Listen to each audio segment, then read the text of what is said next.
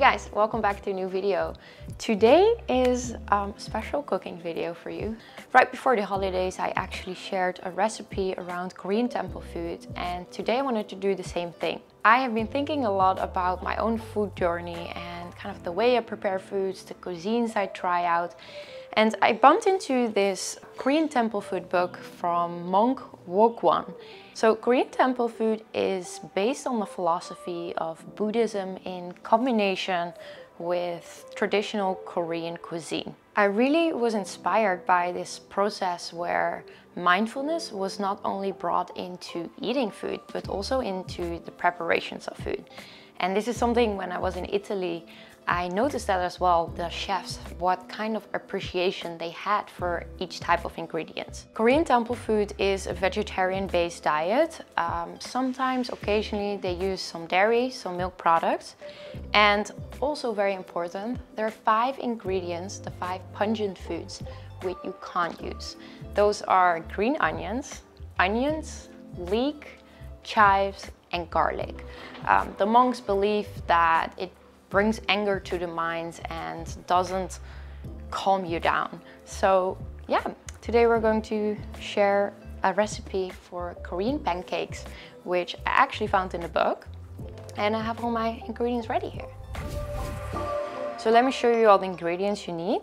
2 red chili peppers and about 8 green chili peppers, 100 grams of tofu, nice source of protein, half a cup of all-purpose flour, a couple tablespoons of vegetable stock, 1.5 tablespoons of soybean paste, Korean chili paste, and some grapeseed oil. Okay, we're gonna start cutting up our vegetables. So the best way to go along with these peppers, if you roll them upside down a couple times, it's actually going to be easier to remove all the seeds in here. So cut them in half, make them open, just removing the inside one by one. So the monks actually grow most of the vegetables themselves, or they find their ingredients in nature. And this is actually very similar to the farm-to-table process we know nowadays. And this is also something that I remember from growing up in Holland on like a farm, that we always use like fresh ingredients from the garden. Okay, we're gonna do the same thing with the green chili peppers. Just gonna roll them upside down a couple times. And it's actually recently that I found cooking very like mindful. Before, I think I wasn't as experienced and I was like watching TV at the same time. But recently I just put a podcast on, I organize all the ingredients, and this way the process of making dishes is actually much easier.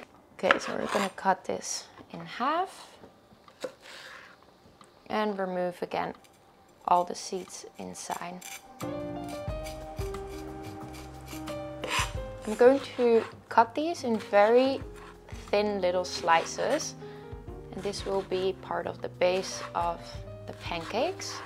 Try to slice them as like thin as possible.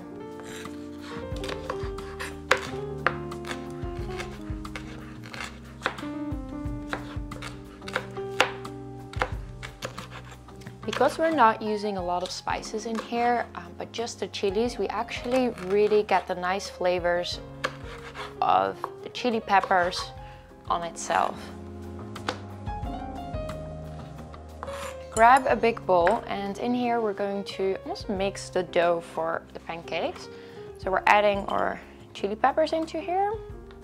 Then I'm going to add half a cup of flour, all-purpose flour. I have 100 grams of tofu. I actually drained this a little bit with a kitchen towel, and I'm just going to use my hands and crumble this. It is okay if there's a little bit of liquid in here. This will hold all the Korean pancakes well together. Then we're going to add the soybean paste. actually found this just online, if you find it at home, and some of the chili paste. Never enough chilies. This is definitely going to be a spicy pancake. We're adding this and about a tablespoon of vegetable stock. I'm going to start with one, kind of depending on how well it blends, I will adjust more. And this is something what is also very important in like the principles of cooking for the Buddhism. The number one is actually clarity in the way you prepare it, the way you treat your ingredients, and kind of how it really affects your body, kind of how it keeps your body very clear, but also your mind. And the second one is actually flexibility, which means the timing of the ingredients, the preparations. It really depends each time on what your ingredients are, what season it is, for who you're cooking. So that's why we're starting first with 1 tablespoon of vegetable stock, and then we go from there. After you do this with a spoon, it's just easiest to use your hands, kind of make this big ball of dough. And based on this, you might want to add a little bit more flour or a little bit more vegetable stock. Kind of want it to stick together. All right, I'm going to add a little bit of extra flour and mix it again. Okay, I have a big bowl here with the dough. It's not too wet, it's not too dry, it kind of like sticks together well. So I'm going to make smaller little balls, and this is going to be the base for each little pancake. You just grab about a tablespoon and just roll it together. And you can make it nice and flat.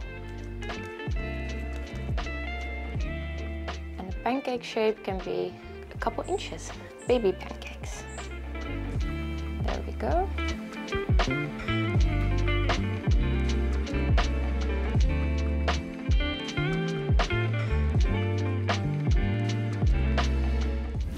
All right, our little pancakes are ready, and now it's basically just cooking them up on the stove. So let's go. Just use a big iron pan on a medium heat. I'm going to add some grapeseed oil. You can also use like an olive oil, something neutral, which doesn't take too much away from the pancake flavor. I'm gonna heat this up. Always make sure when you're grilling or cooking something, let the oil first heat up before you're adding it immediately to the pan. Otherwise the food becomes very greasy and obviously not very tasty. And the middle doesn't cook very like even. So we're just going to wait until this is hot. Okay, so one by one, I'm going to add them to the pan. You can hear the little sizzle, so the oil is hot. They are so cute. Perfect. There is something about everything in mini, which is just really, really cute. I'm going to add a little on this because my pancakes are a little bit thick, so this way I make sure the inside gets cooked as well. And then we just wait. Okay, we're gonna check. There we go. They're beautiful golden brown. I'm gonna flip these.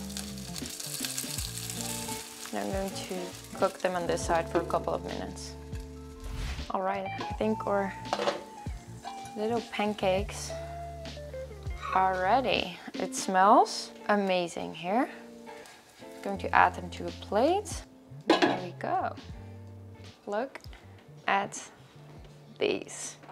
They are super cute, but they also contain a lot of vitamin C of the chili peppers, and this can actually help for nerve and joint pain. So besides that they look very cute, they are delicious.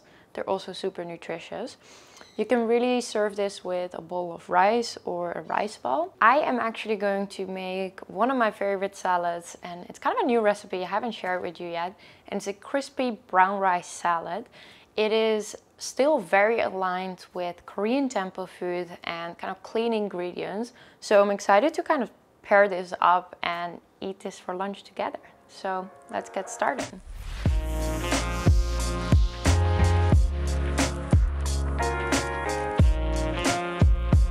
For our second dish, we're going to be making a crispy brown rice kale salad. All you need is a bowl of curly kale. If you don't have this at home, you can use mixed greens as well. 1 cup of cauliflower rice, 1 bowl dried brown rice. You can make this by cooking brown rice like you normally do, and after leave it on a plate for 6 hours to dry out. 2 small Persian cucumbers, pomegranate seeds, raisins, fresh mint and thyme, half an avocado, chili flake peppers, red wine vinegar, olive oil, and grapeseed oil. Now turn the stove on medium heat, add 2 cups of red wine vinegar, add raisins and the fresh thyme. I normally add a pinch of coconut sugar to give the raisins extra sweetness, which is really delicious in a salad. Let this simmer for a couple of minutes so the raisins absorb the liquid and become nice and plump. Place another saucepan on the stove on high heat and add 2 inches of grapeseed oil to fry the brown rice. While this is warming up, cut the Persian cucumbers in a quarter and thin slices. Cut up some fresh mint. A little trick is to put the leaves on top of each other and roll it up and then cut it.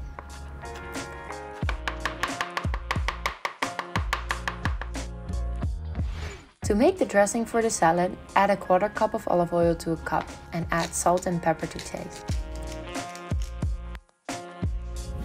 Add 2 tablespoons of red wine vinegar. I like to use the one from the raisins because it has more flavor, but if it's already too hot, you can just use red wine vinegar out of your bottle. Then we're going to head back to the stove now the oil is hot. We're adding the brown rice to the oil and frying it for a couple of seconds to make it crispy and crunchy. Use chopsticks or a spoon to break apart the pieces in the oil. Once they're golden brown, remove them from the pan and place on a plate with a kitchen towel to absorb the remaining oil. Our raisins are simmering, so grab the strainer and strain them and let them cool down.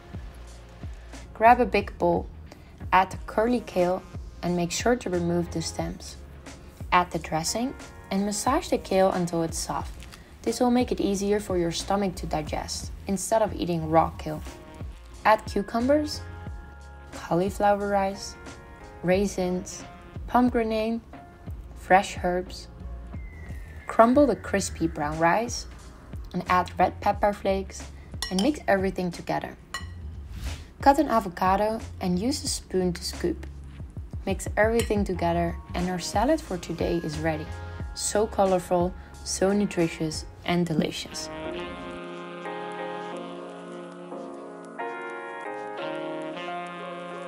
My lunch is ready. So I have a really big bowl of salad. It's like avocado in there, some crispy brown rice. So I love the different kind of textures of, the crispiness. I always think when you're making a salad, this is nice to add on. So I'm just gonna plate my lunch for today. There we go. And then on the side, I'm going to add some little pancakes.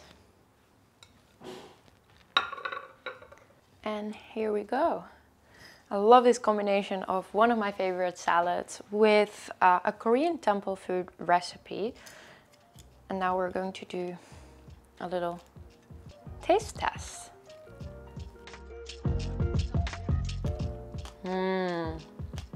It's so good. It is so flavorful.